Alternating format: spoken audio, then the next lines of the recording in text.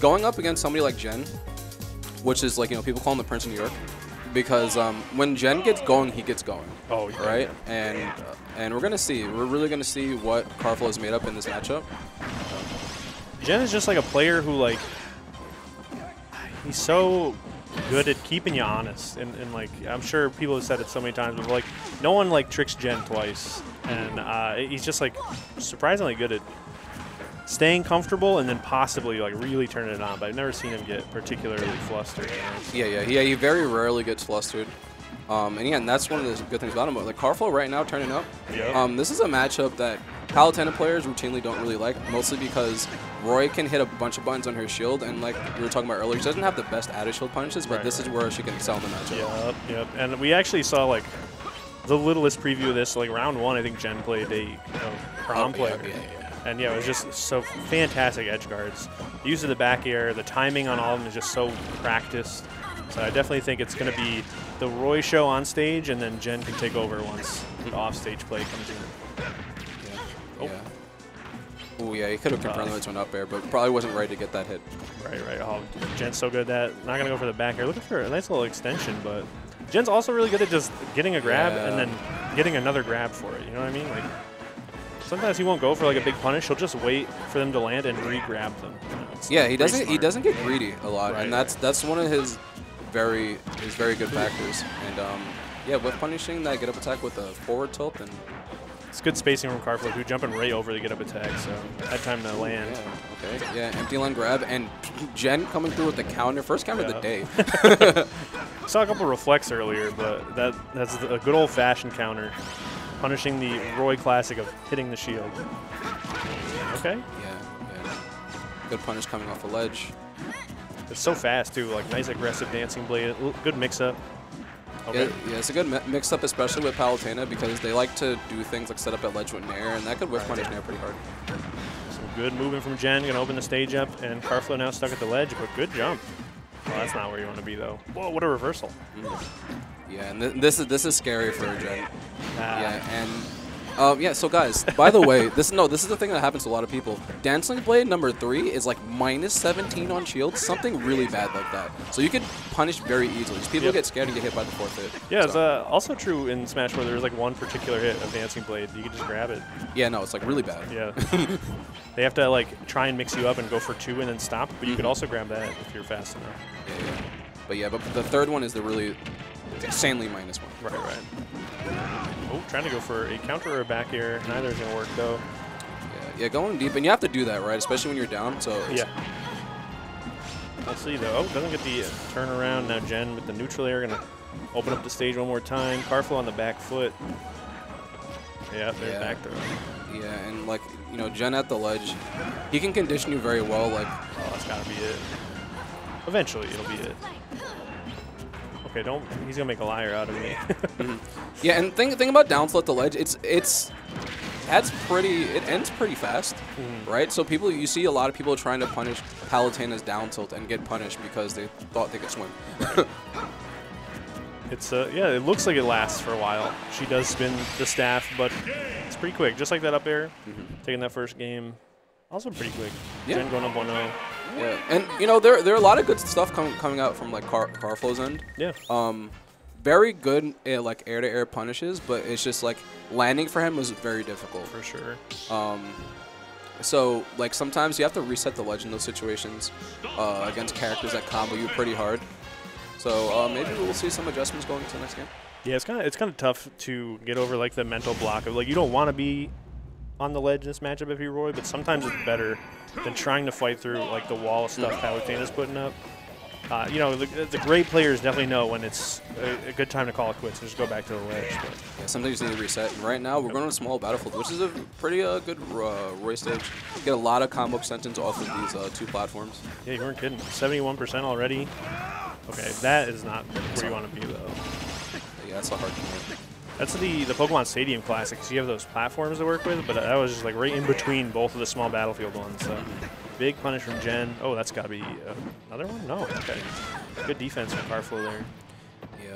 Yeah, and it's very good patience, and that was a quick ledge jump back here. I did not expect that, and Jen didn't either, apparently. Going down. Yeah, we both got hit. Yep. Okay, good response though. Back air. That's got to be a back. Okay, down smash. Yeah, and that's a great recovery high. Sometimes you have to take the hit so you don't lose your stock. Because if you recover low, he was 100% losing stock. Right, exactly. Some people are just so afraid of getting hit, and then they, it's even worse for them trying to avoid it. Yeah, especially characters with bad recoveries, you learn to just take hits. Right. Okay. So, yeah, I was gonna say Jen stuck at the ledge again, looking for a roll in, but Karflo is ready for it. Man, great punish. Not overextending right now. Yo, another trump. Oh yeah, my God. Yeah, and not overextending, letting Jen hang out at the ledge. He's just waiting for him at that distance, like right under the platform. But Jen retaliating with the back air, catching Karflo swing, and that back air does not care about. Yeah, that whole opening was dash attack and back air, just because Karflo tried to swing both times, got hit by the shield. Yeah, good stuff. Yeah, but man, right now Karflo's playing very well off these platforms, catching Jen slipping a lot and punishing his approach options with forward airs off the ledge. But right now, tech chase is huge, gonna even it up potentially, but. Karflo is, again, great landing this time. It's definitely the difference between game 1 and 2. Yeah, but right now, good early recovery, but right now Jen's catching on to some of his swinging patterns and getting punished really hard with these backers and pushing Karflo further and further off stage. Thankfully, though, Karflo has mixed up how he's playing off stage, so it's kind of evening out. Still pretty good routes Karflo's taking. That was insane. Chase here. Oh man, that jab. Not like that. That was fast and right. Wow, that was a crazy drift by Karflo. That last minute drift. Insane. And sneaks a hit in neutral air. Not gonna take it. He's already like doing the in between the stocks up airs. The confidence. Wow. Okay. Yeah. Last minute back air. Good reaction by Karflo. Let's see who's gonna take a stock and went for it again. Yeah, and the patience, man, and like you would see other players. Oh, you missed the cancel, bro. 157, that's whatever. Why would you do that? Yeah. Oh no, you jumped from the ledge. Oh no. Oh, he doesn't have a jump. Yeah. Okay. Yeah. Great. Yeah. Great drifting in mesh. Yeah, the hitbox or the hurtbox shift too from the back air help. Okay. Trying to find an opening, but Jen's playing really good defense right now. Wow, he actually could have converted that into a jab. Yeah. But okay, no jump here. Oh, so close. Yeah, good drift. And he's mixing up his drift right now because, like, I feel like Jen expecting him to go to the ledge. Definitely, definitely. He tried to cover with the back air, but okay, the counter. Yeah. Good patience by Karflo. Do not jump off of the ledge right now. That's not where you want to be. Both of them playing real well right now, spacing around with these tilts. Ooh, okay. Oh, you might have died. Okay. Yeah, almost. Really trying here. Yeah, right now, like, Roy could play 50-50 with your life right now. Yep. Down tilt tech chase is death. Like, okay. Even down tilt or like a weak jab. Weak jabs puts you in the tumble. It's pretty funny. Okay, nice little hop on into the roll on. Karflo playing real nice from the ledge here. That spaced forward air? Yeah. Oh, yeah. Yeah. 1, 2, 3. It's 1, 2, 3, and then Jen was like, all right. Same thing as last game, too. I mean, I can understand the life of Roy main. Sometimes you just gotta let it ride, see where it takes you. But yeah. Sometimes you have to let it rip, and that's the thing. You could actually also use that as an audio cue, right? Because Roy's screaming while he's doing the dancing blade. So if you're not really aware of like what to expect or when to grab or when to try to punish it, listen to the audio cues. And then you're like, okay. Yeah, he's done. And we can actually see it there, too, in the instant replay, how that third hit really stuck out. And you could, if you could cut to the real quick.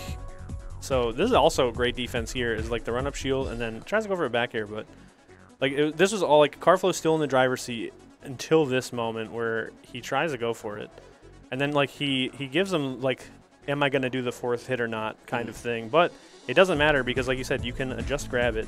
So even though Karflo decided not to put the fourth hit out, it doesn't matter. It's equally bad in that situation. If they ever have their shield up, it's going to be GG. So it was a pretty good game, though. Oh, pretty good claim. That was a very strong showing from Karflo, man. Yeah. Like, Karflo's a player definitely on the rise. Stock is rising right now. So I'd say so. Yeah. Just the adjustments we saw from the 2 games even, pretty crazy. So. Yeah. And like, I can even understand the concept of why he tried to punish that, because he tried to like short hop whatever. I think he threw out an explosive flame. Yeah, threw an explosive flame. Yeah, and tried to whiff punish that by jumping over explosive flame inside, which is pretty slick, right? But overextend a little bit, but sometimes you go for those, especially when you're down. And, exactly.